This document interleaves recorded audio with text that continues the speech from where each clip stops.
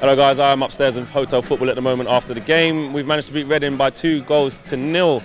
Have to say, that performance was terrible. Proper Mourinho blues, that was. Nah, in all honesty, it's easy to say it's Mourinho blues, but there was a lot of changes today. And I think that proved, man, we were just poor from minute one. Just didn't get after Reading, didn't get in their faces. We allowed them to be comfortable on the ball. And like I said, I do put it down to the changes. I have to say I was particularly disappointed with Fred and Pereira today. Fred especially, everything he touched just turned shit, to be honest. Couldn't string a pass together. The whole midfield trio of Pereira, Fred and McTominay just didn't work all game, and they just weren't at it. The intensity wasn't there, the speed and the passing wasn't there, the pressing wasn't there, the chance creation wasn't there. It just really was poor. At the back, I'm not going to say Reading had absolutely loads of chances, but they did put us under pressure a lot of times. There was a chance, I remember, they were clean through in the first half, and luckily for us, I think it was a bit of bad decision making from them that got us out of it. But we were really poor. The top end of the pitch, it just didn't click. Alexis tried to make things work. Lukaku, look, he scored a goal today, which is fantastic, but at times his touch was just terrible. In the first half, he was clean through on goal, fumbled up his feet, messed up his touch, and the chance wasn't as good a chance as it should have been. Even for the goal, he kind of pushed it probably further than he'd wanted to around the keeper, but I let him off because he scored.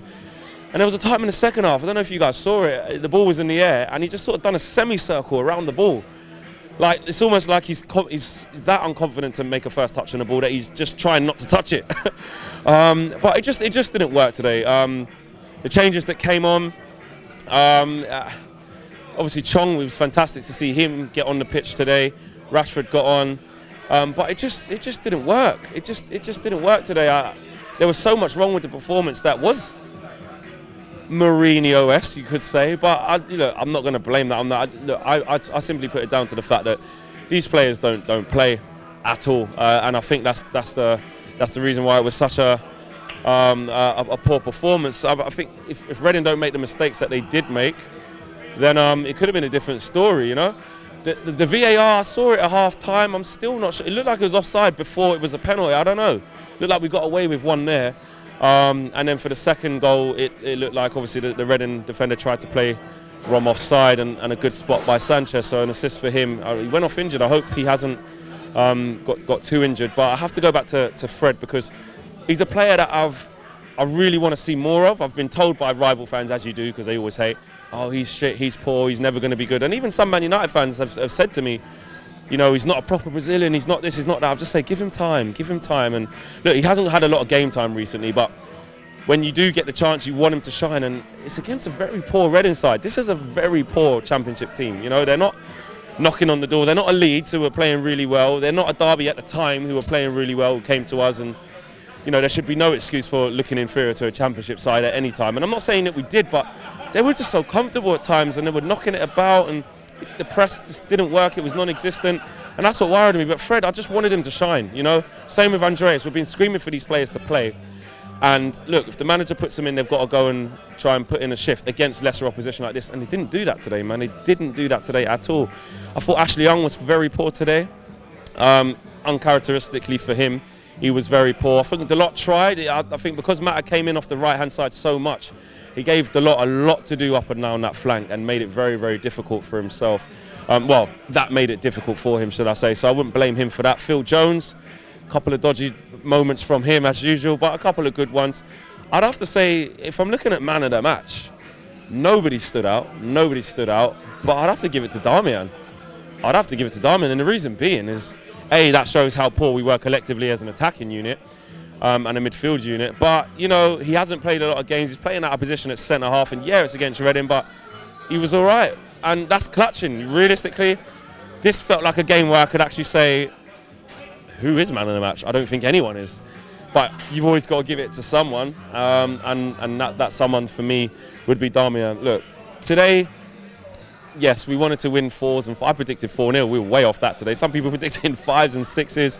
And it just goes to show that you're not always going to get the performances to match. But look, it's 5 out of 5 for Ollie, and that's the main thing. And we're in the hat for the next round, and that's all it is. That's what it's about in cup competition. So you know, we go on A week off, Tottenham, man.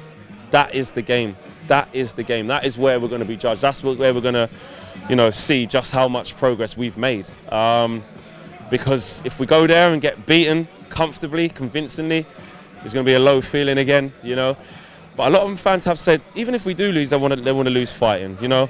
Is the game a must-win game and just not lose? I think a draw is an okay result. You know, Arsenal then got to play Chelsea the next game. I think it is after that. There's loads of games to come. So I think it's a just must-not-lose game, to be honest. If we can go there and stay in the game, you know, early on, because Tottenham will want to start fast. We all know what happened last year, 10 seconds in. Hopefully we can avoid that. But we've shown we can go and beat Tottenham there. We did it in the FA Cup semi-final, and that was from a goal down. You know, Tottenham booming with confidence, and they'll be booming with confidence again. They'll just put 7 past Tranmere, so they'll be confident. But we're confident too. And I think if Ollie can go there and stay true to his word, which he has been doing, in terms of they need to be worried about our threats. Martial back into the side, Rashford back into the side, hopefully. Jesse on that right-hand side. I think there's no reason why we can't go there, and I'm not even going to cause it. I'm not even going to call it cause an upset, because, you know, the players that we've got were capable of beating anyone. I just really hope that we stay true to that and have that same mentality. What I will say is the midfield three of Pogba, Matic and Herrera, that has been massively underrated, especially the Matic and Herrera bit of it today. You look at those two guys who went in the side today, and obviously Pogba, we know what he brings. You look at the midfield, it was almost non-existent today. So those three coming back in is going to be a massive plus, and that will be our A team, as you call it. So on we go to that. So I want to know who your man of the match was. Obviously the player ratings will be coming out tomorrow, so make sure you guys check that out. But for me, I've got to give it to Damian, because there's nobody else, because we were that poor. And Lukaku, listen, Lukaku, man, you're the new Ollie. You're coming off the bench, mate. Bench player at best. Impact, and you know, it's a good impact to have, but starting, not for me. Let me know what you guys think, and I'll see you at Tottenham.